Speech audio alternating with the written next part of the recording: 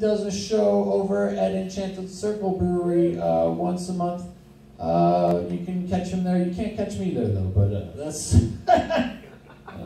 put your hands together for Mr. Jamar Hall.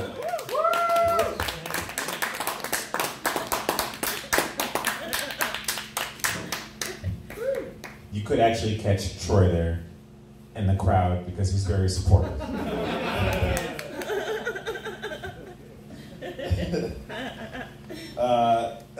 Let's see. Found out I was an accidental pregnancy. Oops, baby. Made it. Yeah, this is true.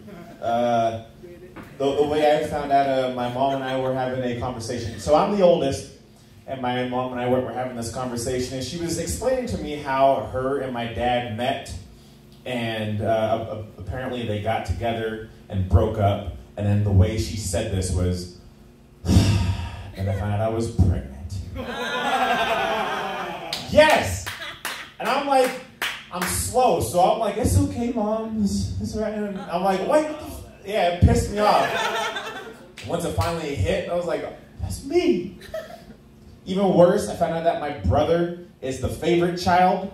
Like, you can always tell who the favorite child is, like, based on, like, who got what name, right? Is, because I asked my dad, like, just, like, the whole naming process when it came to the both of us. And I asked my dad how my brother got his name, and he was like, he got like really serious. Like, we were joking around about something, and he got serious on me, and he was like, I went up to the mountain.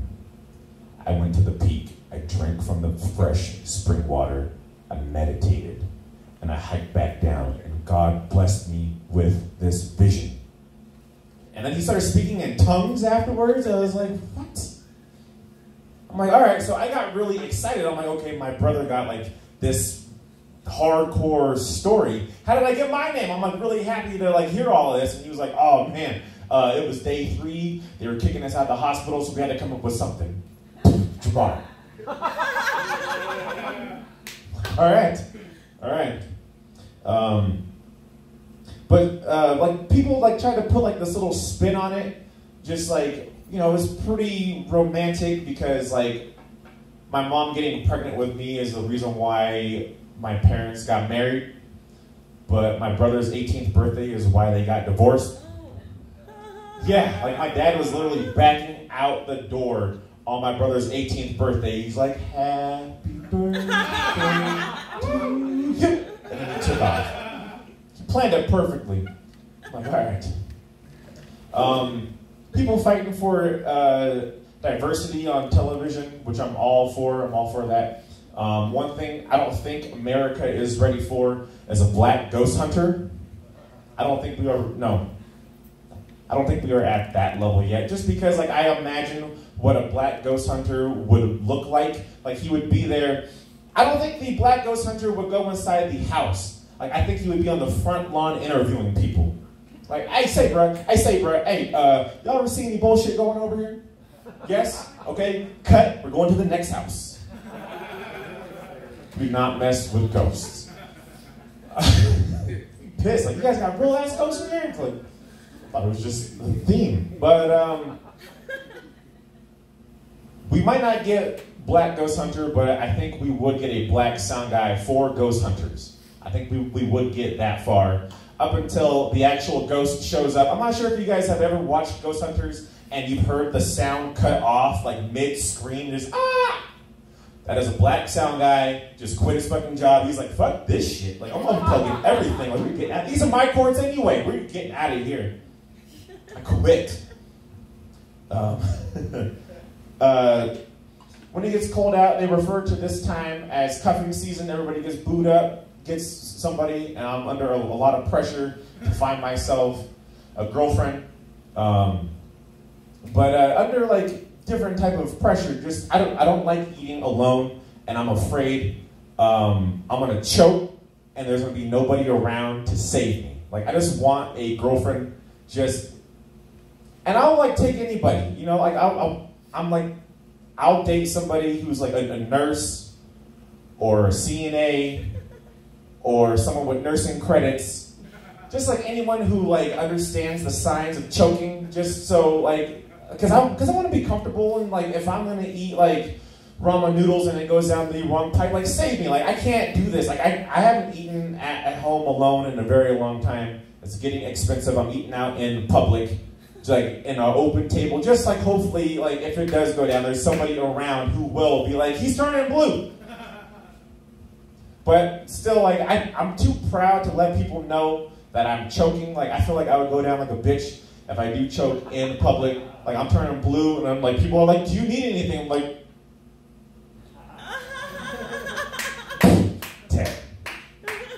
all because nobody swiped right on Tinder.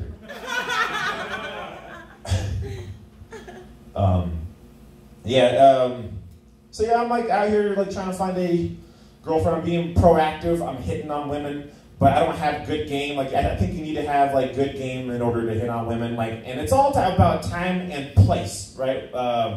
I'm at Subway trying to pick women up. I don't think that's like the right spot to do it. Like I'm like next in line, and I got this girl ordering her sub, and I think like, okay, you know, it'd be really clever of me to use my surrounding. So I just lean in and I'm like, you know, you can tell a lot about a woman by the type of sub she orders. I think that that's pretty good. And like men, like we throw game out. We don't expect a woman to like participate in this conversation. We just expect the line to work. And so I throw it out. I was not ready for her to turn and ask how. I got 6 people behind me watching me trying to figure out how to give a meatball sub some personality. You look like you like balls. Like the first thing that comes to mind. It worked. Yes, and we dated for a little bit, and then I walked in on her in her Italian trio. Yeah. It was a real cold cut. Hey. But yeah, you know, I'm like really trying to pick up women. Like, so much so, like now I'm like digging at the bottom of the barrel. I went to like hot yoga. I'm not sure if you've seen any black people in yoga. We don't do yoga. I'm in there, like people wear like, men wearing yoga pants. I'm in there in an Adidas sweatsuit, just like, all right, let's do this. I'm in hot yoga, not ready for all of this.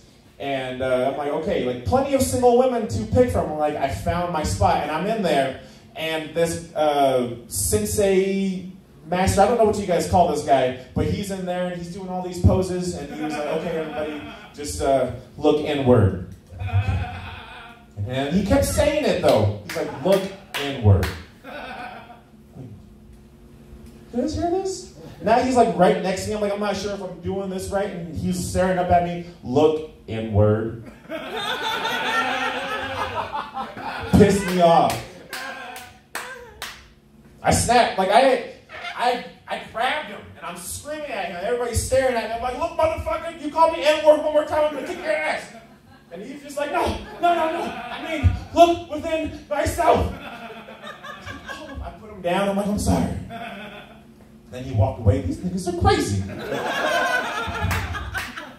then I kicked his ass. I'm getting older. People like warned me about aging, and I wasn't ready for it. I'll be 31 in a couple months.